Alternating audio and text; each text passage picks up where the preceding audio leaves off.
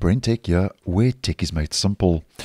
So if you are running an AMD-based system, just to let you know that recently AMD has released their latest Adrenaline Edition driver, version 23.10.2.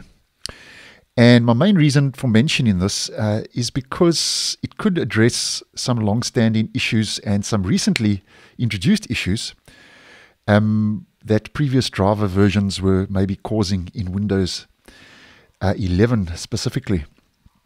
Now, first of all, as I posted at the beginning of this month, the recently rolled out Windows 11 Moment 4 update, KB5030310, and Windows Copilot, which was a feature that brings AI to the desktop in Windows 11 as part of Moment 4, are causing AMD driver issues.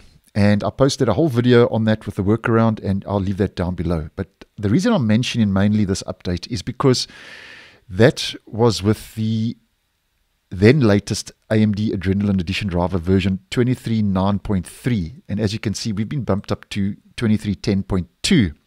So this could resolve those issues. There's nothing mentioned in the release notes, but just bringing it to your attention that this new driver update is available. So if you were experiencing those issues, as mentioned in that previous video, go check the driver out and maybe it will resolve those problems.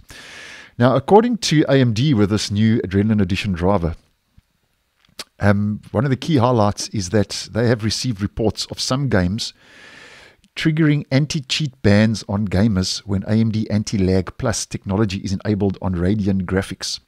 So to address this, they say they have released this latest AMD software Adrenaline Edition driver 23.10.2 that disables anti-lag plus technology in all supported games, and AMD says they recommend gamers use this new driver, which we are talking about today. And just on a quick side note, if you don't know what AMD anti-lag plus technology is all about, it controls the pace of the CPU work to make sure it doesn't get too far ahead of the GPU, and that reduces the amount of CPU work queued up. So basically that's what anti-lag plus technology is.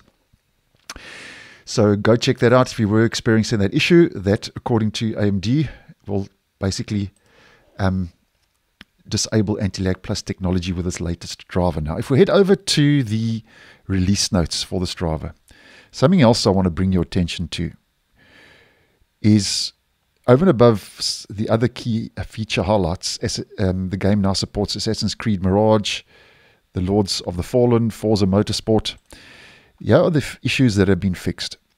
And here we can see that one of them is system freeze or black screen when playing video files on Radeon RX 6000 series graphics products. Now, these black screen issues have been plaguing AMD for a long time. And AMD releases a driver and then they say they fixed the issue, then they don't. There are reports and user feedback, then they release another one. So just to bring this to your attention, because this could resolve stuttering and black screen flickering issues on Windows if you download and install this latest driver.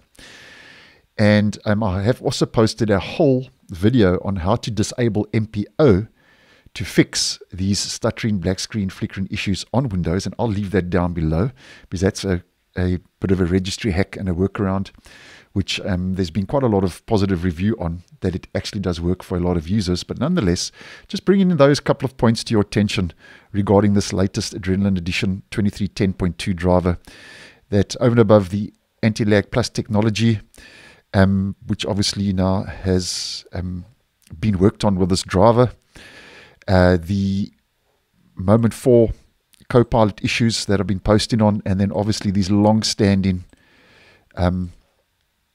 black screen issues, this driver could possibly resolve those issues. And I'll leave this page down below where you can just come and click on the relevant links for Windows 10 and Windows 11 64-bit, and you can download the relevant driver if you would be interested. But give it a go, see if this does work. And just wanted to let you know, because I have seen in the comments that there's been a lot of feedback and comments on issues with AMD drivers. So I just wanted to bring this to your attention. So thanks for watching, and I'll see you in the next one.